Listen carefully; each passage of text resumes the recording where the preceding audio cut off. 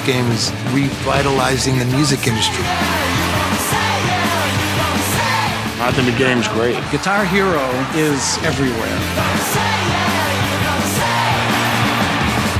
The experience of Guitar Hero captures more so the embodiment of bands and the spirit of bands and the spirit of fun of being in a band much better than videos ever did. Being surrounded by other musicians and having an audience out there and practicing and doing your best. Yeah, that's a pretty special feeling. We've had some big name musicians help us designing the drum kit.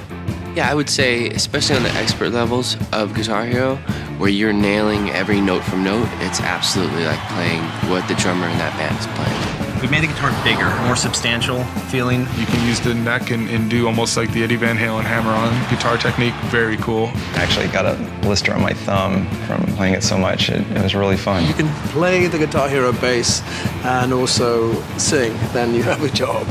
There's over 85 songs in the game. It's gonna blow people's minds. Ozzy Osbourne's in the game with Crazy Train. I hope you have the best time of your life playing it, you know. It's got everything from Steely Dan to Sting. There's Van Halen, which no one's ever worked with Van Halen. Got Eagles, Hotel California, again, never been done. Tool, never been done.